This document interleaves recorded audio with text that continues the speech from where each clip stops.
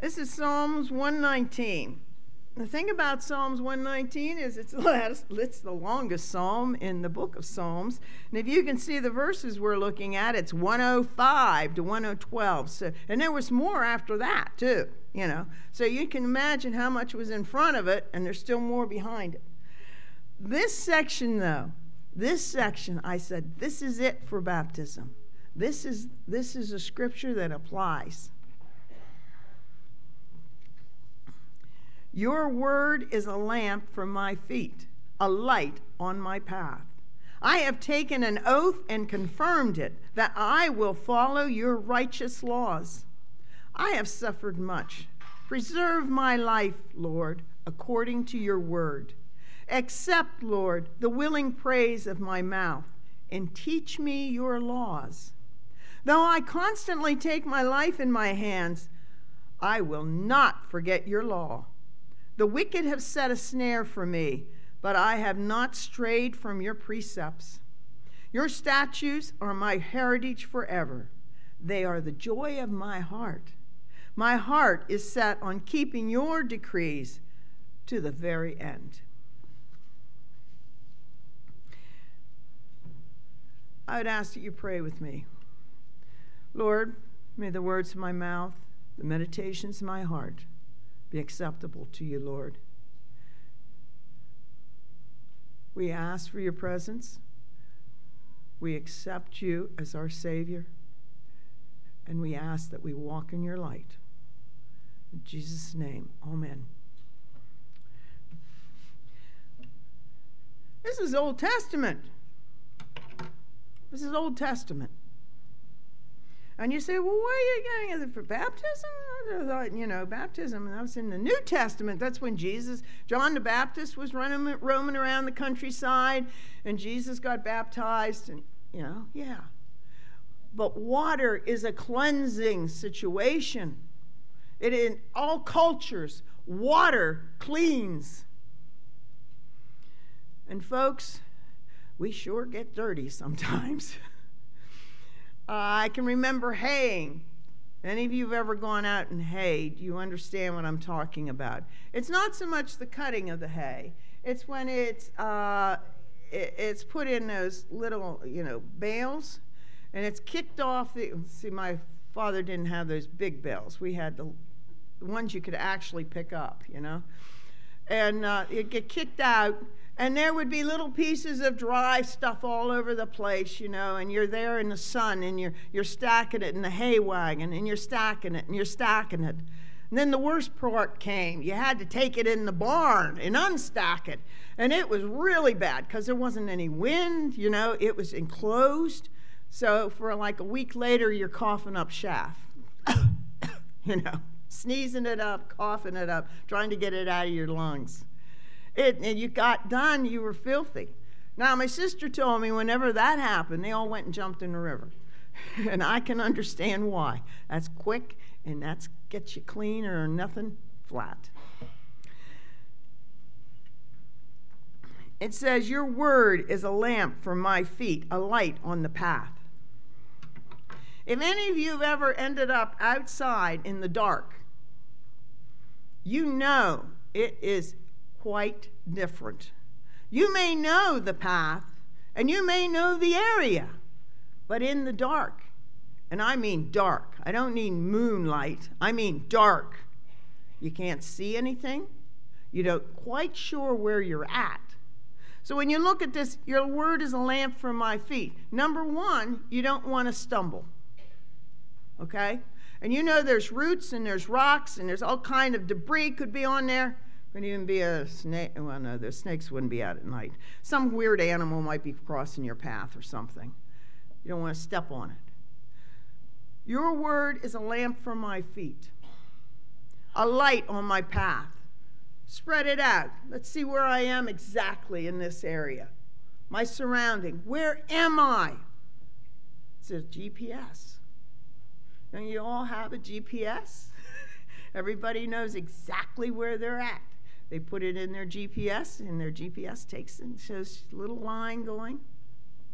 This is your GPS, a light on my path. your word. Word. In the beginning was the Word. Without, nothing was made. The Word. What is Word? It is more than just the Scripture. It's more. It's in that Scripture. It's in that Bible. If you read the Bible, you will find the Word. But the Bible is full of words. And when you talk about the words, you're talking with a capital W. That's the Spirit of the Lord reaching out to you. Your word is a lamp in my feet, because you're walking in darkness. I don't care how that noonday sun is bright. You're still living in a world that is pretty dark. One reason I don't watch the news anymore. I'm tired of hearing about mass shootings. I'm tired about people walking into places and just indiscriminately shooting anything that moved. I'm tired of it. That's darkness to me. That's a darkness of the heart and of the spirit. Why would you do that? Through life, you need something to guide you, something to show you the path, something to keep you safe. That is the Word. And the Word, like I said, is not only the words, but it's also the Spirit of the Lord. In the beginning was the Word. In the beginning was the Word. I have taken an oath and confirmed it. We're going to be calling people up here, and we're going to be asking them questions.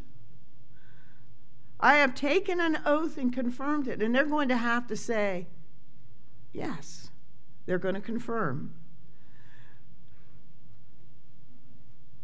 When you get baptized, the scariest thing is not the water, although they did have a situation with it, so please do not get disturbed, okay? Like I said, if anybody gets upset with the water, we'll go to the Racetown Lake, and I'll tell you it's pretty filthy, okay? I've seen it. I don't like it. No. So don't worry about that. That's not important.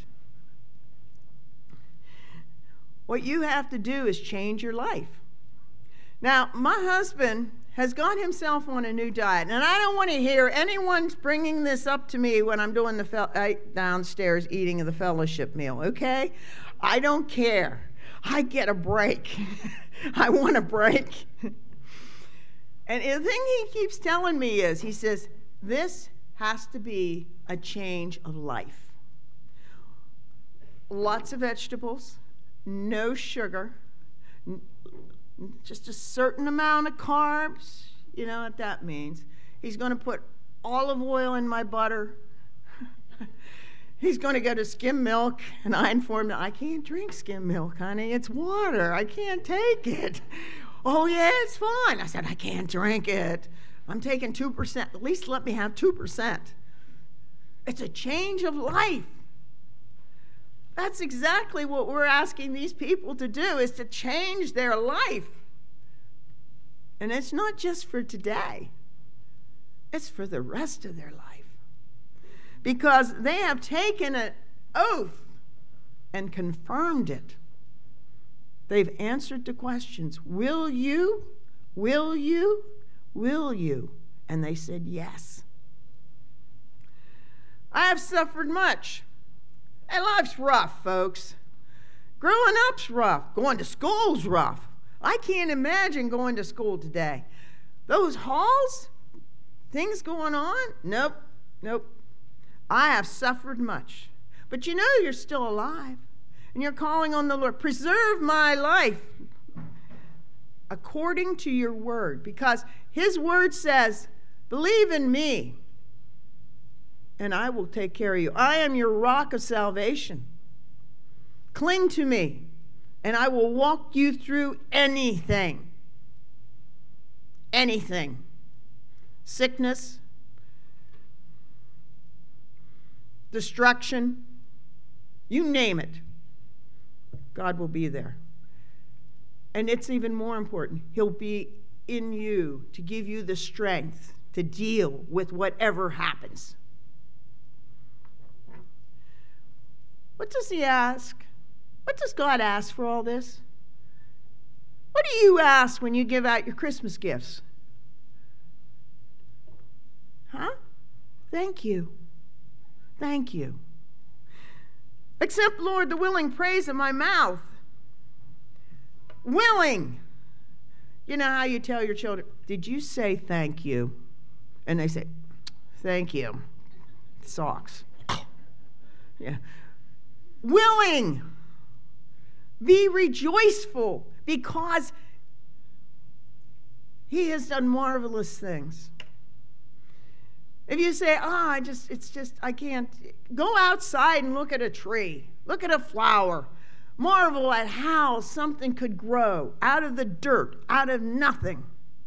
I marvel how I get petunias coming up through rocks.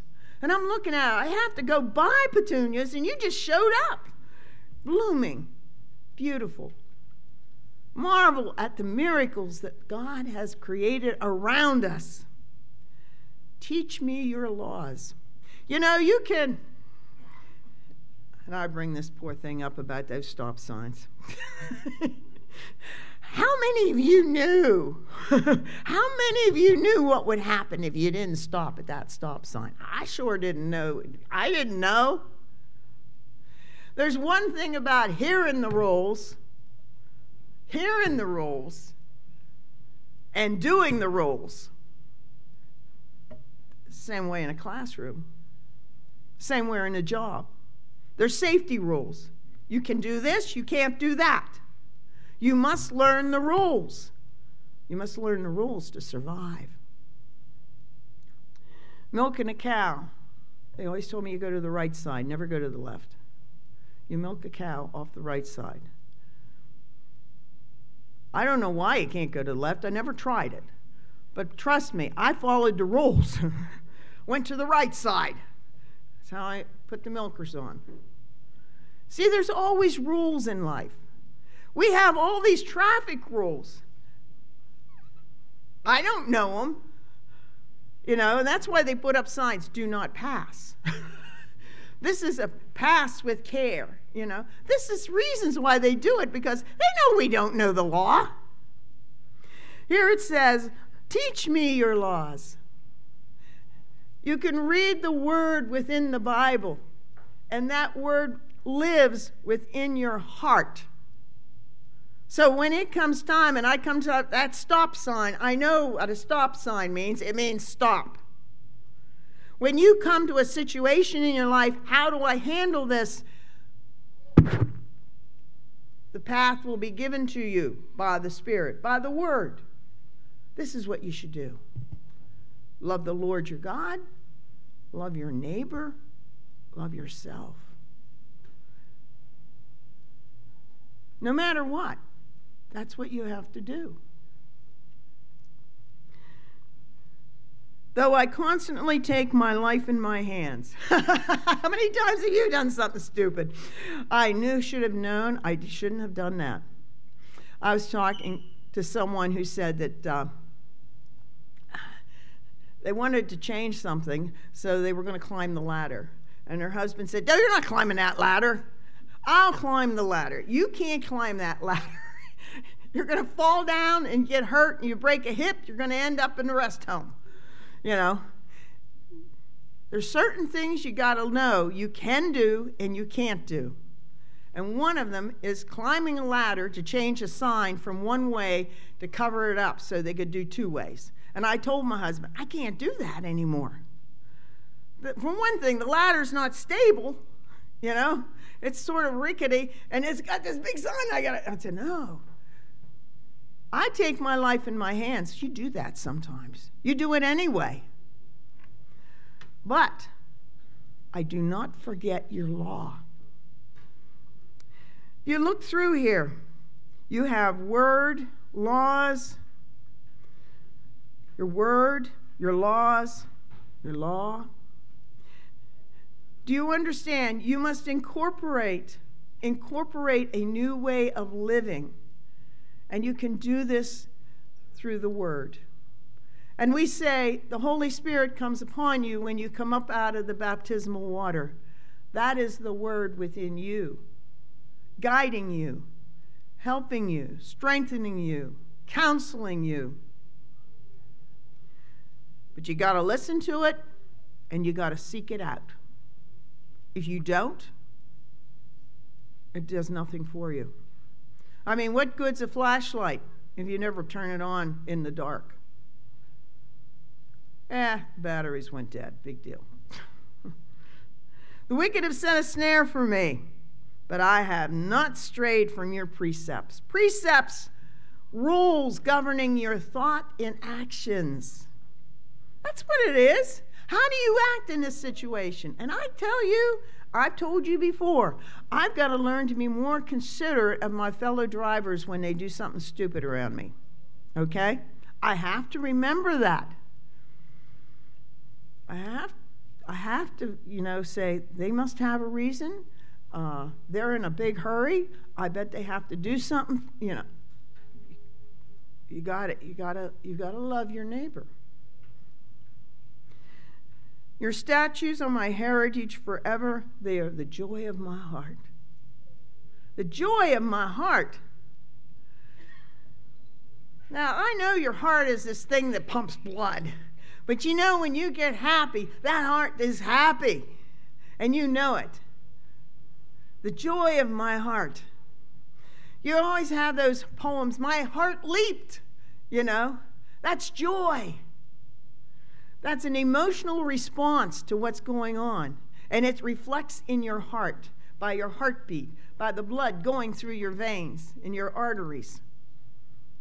My heart is set on keeping your decrees to the very end. Now, I'm not just going to do it on Sunday. Well, something came up and sort of wandered off, and okay, to the very end. It is a change in life. You must change your life when you come to baptism, when you accept Christ as your Savior. You must change the way you live. It's not easy. I mean, we're human. Someone hits us, our reaction is you hit them back. Nope. A new way of life. A new way of life. I don't know how long I'm going to be on this diet. I have severe doubts about it because I really been eating some really weird food. He has his butter he sprays on the vegetables. It's not butter. I don't know what it is, But I understand. And I know. I have to make that choice. I have to make that choice. And not only do I have to make it, I got to live it. And that means I took all the cookies and gave them to my son. Because I'm there going, we're not allowed to eat any snacks. And he turned around the table. He says, what's all this? I said, you're taking it with you. That's what it is. I don't want it. I don't want it in the house. I don't want it to tempt me. Change of life, folks. If you have, part of what we're going to be doing today is a reaffirmation on your part of your baptismal vows. A reaffirmation that you are changing, making sure you have the word in your life, in your heart, and you're willing to live by the laws, the righteous laws, the precepts, the guidance that God has given us.